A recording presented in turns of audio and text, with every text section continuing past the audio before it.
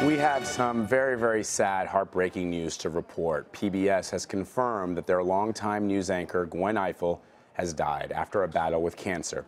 Ifill was best known as co-anchor with Judy Woodruff of PBS NewsHour and as the longtime moderator and managing editor of the PBS talk show Washington Week. She also moderated two vice presidential debates, you'll recall, back in 2004. That was with Dick Cheney and John Edwards. And again in 2008, there you see the photo of Gwen with Sarah Palin and Joe Biden. In a statement released by PBS, it says, "It is with extremely heavy hearts that we must share that our dear friend and beloved colleague Gwen Ifill passed away this afternoon following several months of cancer treatment. She was surrounded by loving family and many friends whom we ask that you keep in your thoughts and prayers."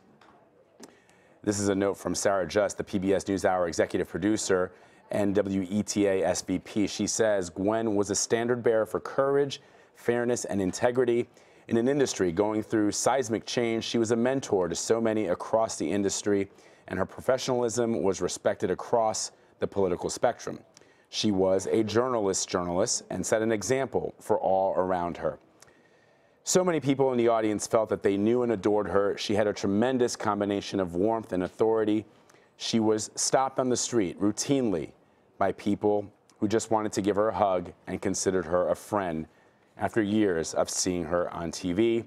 We will forever miss her terribly."